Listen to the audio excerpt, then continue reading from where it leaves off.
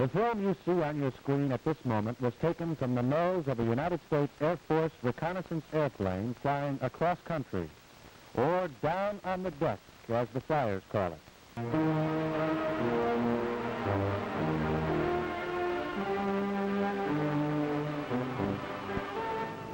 See, our product points out the what and where in enemy terrain. Now, this military watching, whether in wartime or peacetime, is likely to be resented by an enemy.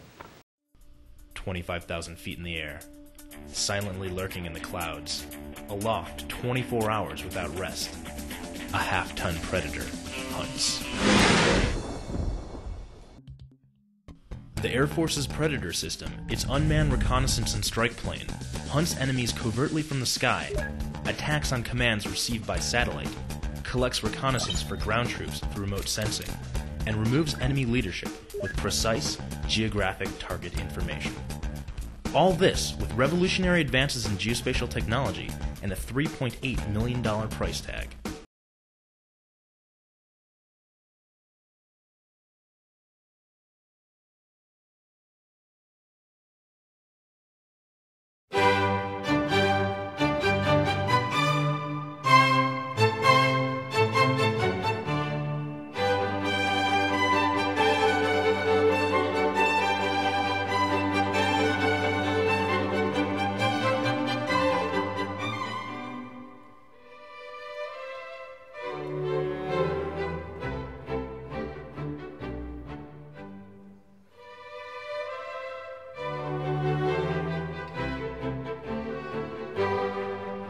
Here's the point. One picture from one flying airplane just might have changed the whole course of history during World War II. Then, in the 1940s, we could not get that picture. But today, with devices in our hands, we can keep an eye on the enemy. We can see him right through cloud cover, and we will find him though he hides in a hole in the ground, and I mean that literally.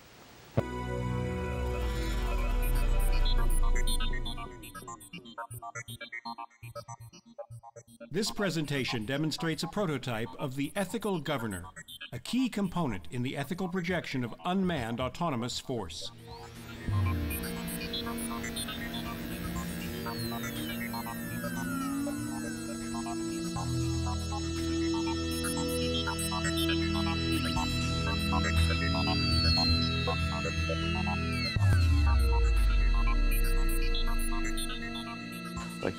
I was digging around and found these research papers that they were doing in America, and they had this program called The Ethical Governor, which I found quite interesting. I mean, I thought the title was great, and it's just the fallacies involved. How actually could you have a code of ethics that governed machines that are basic purpose is to kill people and destroy property and infrastructure. I mean, they are all called reapers, avengers, predators. They don't have these names for nothing. So, even though they're always promoted as being great sort of life-saving, labor-saving devices. So it keeps our people out of harm's way. So, eventually they'll be able to operate themselves. They'll be autonomous, and that's why they claim they have to develop a code of ethics. A world-class decision matrix collates the key factors. These are choice of weapons, sustainable losses, both organic and financial, and full legal protection for all elements in the chain of command.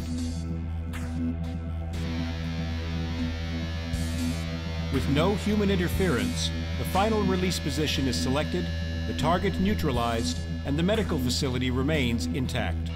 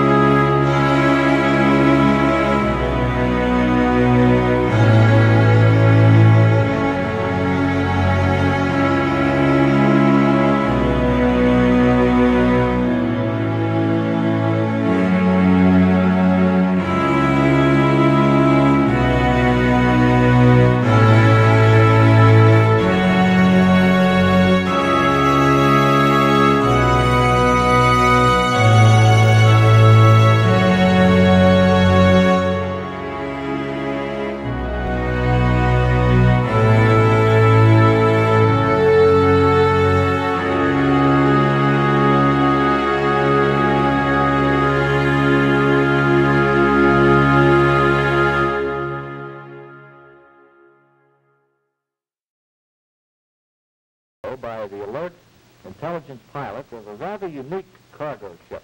The ship happens to be the Ark, and the gentleman's name, Noah. In the Bible, in the 8th chapter of Genesis, we find a passage that reads something like this. Again he sent forth a dove out of the ark. The dove returned to him in the evening, and lo, in her mouth was an olive leaf plucked off. So Noah knew that the waters had abated from the face of the earth. You'll note, Phil, that this was aerial reconnaissance. I do know that, sir. Down through history, we've had numerous instances of the value of reconnaissance. Technology keeps getting more impressive and more affordable. An island realtor is taking advantage of that these days and taking his business to new heights. Steve Bruce explains. It's a bird. It's a plane. What the heck is that? It is the DJI Phantom quadcopter, and then on bottom we've bolted a GoPro high-definition camera and a Garmin GPS tracking device. Or, put more simply, this is Michael Posnick's latest tool for selling real estate. For weeks now, he's been traveling around to his properties, putting his helicopter to work, capturing aerial videos and pictures of the surroundings. There's our camera. Within minutes, he has them up on the web for potential buyers to see. But there might be more wisdom in making the other fellow bow for his country. Reconnaissance, you see, is a two-bladed sword. It is not only of great value for fighting and winning wars as we've seen tonight, but we think it can be a powerful weapon in preventing other wars. Think how wonderful it would be if all the big countries of this world could be made to see the wisdom of around-the-clock photography so that everyone knew about the honorable intentions of his neighbors. I'm sure that we would all sleep better every night. Virginia may be for lovers, but apparently it's also for drones. Well, that's according to Virginia Governor Bob McDonnell. He says that drones are so successful at their missions overseas that he wants them for domestic police operations in his state. Obama's made drone warfare his main foreign policy strategy, and many say that drones do a great job at targeting and eliminating those they consider terrorists. But are they really as successful in eliminating terrorism as they say? And what is going to happen when they're implemented by police forces here at home?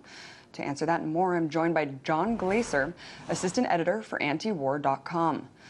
John, do you think that drones are as successful as they say they are? Well, they're successful in killing a lot of people. They're not successful in terms of strategy. I mean, for years now, throughout the Barack Obama drone war years, particularly in Pakistan, but also in Yemen, there have been a few small voices doing real journalism, exposing the drone war as killing hundreds and hundreds of civilians, despite the administration's claims that drones enable them to hit with precision very specific targets.